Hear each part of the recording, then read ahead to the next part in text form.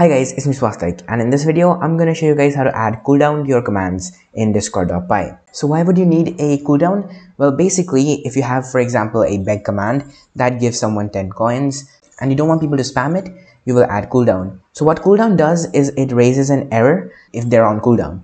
So for that we will paste our cooldown, which is simply a decorator that says at commands.cooldown, rate, per, and commands.bucket type.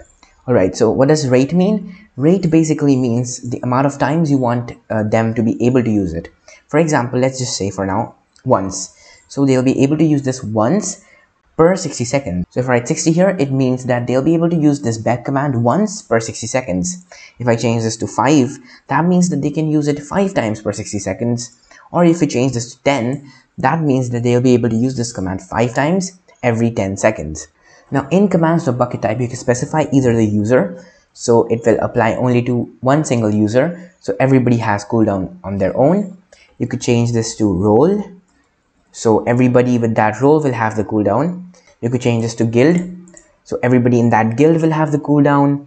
You could change this to channel, so everybody in that channel will have the cooldown.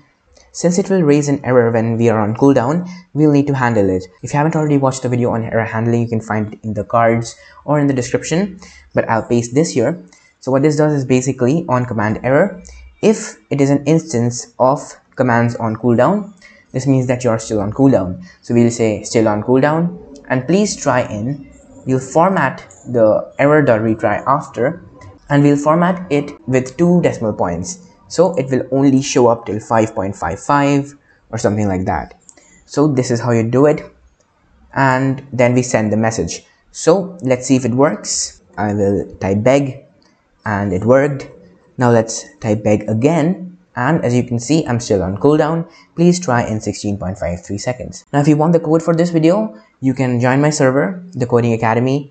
The link will be in the description below, and you can type this command rtag cooldowns and you will get the code for this video. Thanks for watching, and I will meet you in the next video. Goodbye.